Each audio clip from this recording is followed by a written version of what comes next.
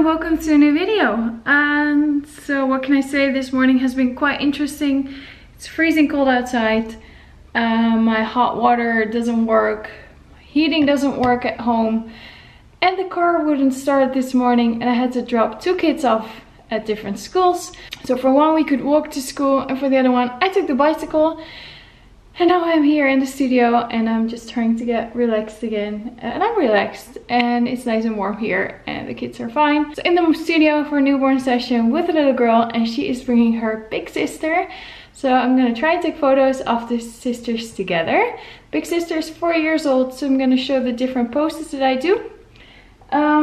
Also, I'm gonna throw on some backdrops and I'll show you. So they have chosen like yellow and mustard yellow for their session colors, and salmon. So I'm going to start with salmon and later the yellow tones. Little outfits here ready, wraps, maybe even a hat.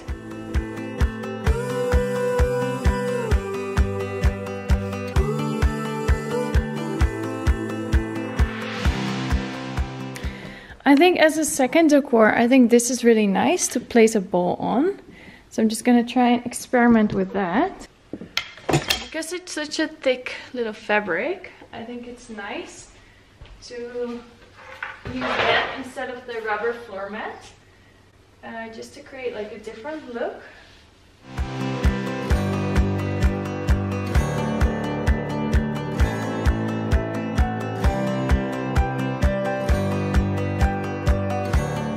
So here I have the flocati I'm going to use for the sibling shots, lying them next to each other. Here I have, depending on if she's awake, if she's deep asleep, a decor.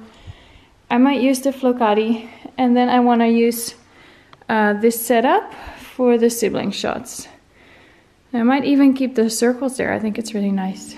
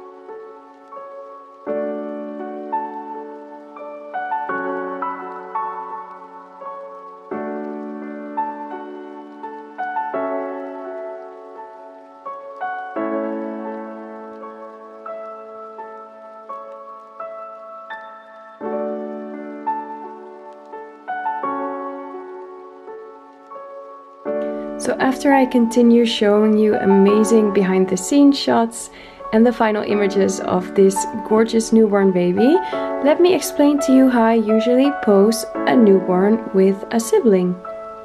So what I usually do when I'm photographing a newborn with a toddler brother or sister is that I don't start with those photos. Like, I first let them come in. I actually focus more on the toddler than on the baby, because the baby is usually sleeping anyway when they come in and they're just in their little car seat. So I'll introduce myself to the toddler and I'll show them the play area. I might even take out the wooden train track and start building it with them, while I'll, you know, tell the parents where they can put their jackets and stuff like that. So then the toddler usually starts playing there with, for example, one of the parents, and I will start focusing on the newborn. So sometimes the toddler comes and check what I'm doing with their baby brother or sister, so I'll just explain it a little bit. I'll show them. I also have a wooden camera because some toddlers really like to copy what I'm doing. So then I give them the baby doll that I have here in the studio and this wooden camera, and they can place the baby doll in like a basket or bowl or on the flocati, and then they can also take photos. Sometimes they're completely not interested in what I'm doing, so that's great. So then maybe if the baby is being nursed, I will go over to the toddler again, and I have this little game where you can fish, like a wooden fish. I'll show you later. Then I usually play that with them, or I'll get them something to drink or a little snack and just chat with them. If it's a girl, I do have some dresses here in the studio that some girls really like these white or light pink princess dresses, and some flowers for in their hair, so we can play with that in front of the mirror. If they're up for it, I will already take some photos of just the toddler by herself or himself, so that they can get used to the camera. They can check on the back of the camera what the photos look like. We can just play peekaboo. Sometimes I'll ask them, you know, what's your favorite animal? What sound does the animal make? And then we'll do animal sounds, all depending on the age and how much the toddler is interested in interacting with me. And then usually we'll go to the newborn like in a prop, like in a bowl, whatever, and then we wrap up, well, the newborn by himself or herself photos. And then the newborn is usually wrapped and in a bowl. So what I do then is I leave the baby in the bowl and I'll place it on a backdrop. So for example, right there. And then I'll ask the toddler if he or she wants to sit right next to the bowl and point out the little nose of their baby brother or baby sister. So I'll ask them, does she have a nose as well? And where's her nose? Can you point it out for me? And then usually they kneel down right next to the bowl where the baby's at. They'll point at the baby, they'll even touch the nose. Sometimes they want to sit next to the bowl. I'll place the bowl in between their legs. They can give a little kiss. Some babies or some toddlers are really cooperative, so they will press their little cheeks against the cheek of the baby if you ask them. They don't have to hold the baby. This baby sister is not even 2 years old yet, so she's not going to hold the baby. If the brother or sister is a little bit older, I'll ask them to sit on the floor with their legs crossed, place their elbows on their knees, and then I'll ask them if they're okay holding the baby. Usually I've spoken with the parents before, asking if they already held the baby at home, if they're comfortable with it, if they think that their son or daughter is capable of holding the baby. And then I'll still ask the parents to sit right next to the older brother or sister, so that if by any chance they will pull out their arms because they're done with it, the baby's not going to drop on the floor. They will still be resting on the legs of the child, but then the parent will be there as well to take over the baby. If that worked, great. We'll move over to the flocati. So the flocati is that fluffy blanket right there. It's very soft. You can lie on your back on the blanket and it's very comfortable. So what I usually do is I place 2 pillows underneath the flocati. This is like for traveling, and this is what I place the newborn in. They're filled with these little pearls that are also in my beanbag. And this is also like a neck resting pillow, I think. But it's perfect for the toddler because it's nice and soft underneath. So then I would of course take away the prop that's currently on the flocati. I will turn around the flocati because I'm taking the photo like this, horizontally. And then it's just very easy. Underneath, I'll place here the pillow of the toddler and here the pillow of the newborn right next to each other. And then I cover it up again with the flocati. I might move them into space. So here you can have the head of the toddler, and then here the newborn will be right next to them or on their shoulder. And then because the pillow is like shaped as a moon almost, it also prevents the newborn from rolling away from the toddler. Then depending on the age, I'll have the toddler just lie on his or her back, looking towards the ceiling, and then have the newborn right next to them.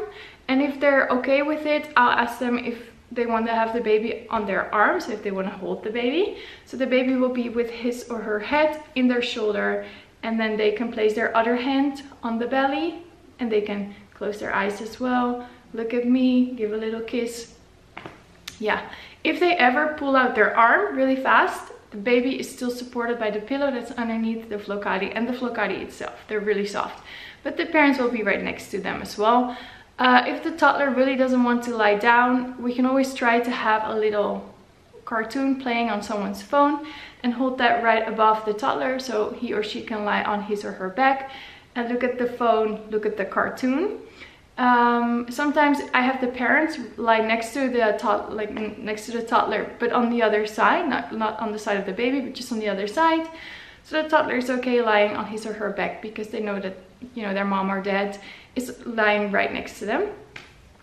So those are my little trickies. And then we do the family photo. So the parents are both holding a child, or if the child is a little bit older, I'll have him or her standing on a chair on the other side of the mom who is holding the newborn, and then, for example, the dad will be on one side and the sibling will be on the other side, and the baby will be in the middle, and they all hold each other in their arms. So something like that.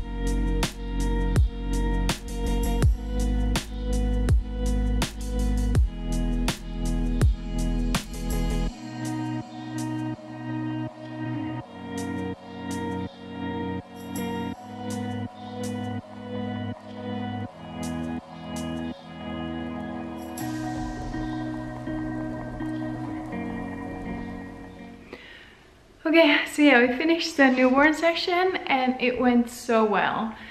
Even though I had quite a messy morning before coming here, just being here in the studio is so calming, and This is my oasis. Like I just love being in the studio, and it really calms me down, and then I just get into the flow and everything's great.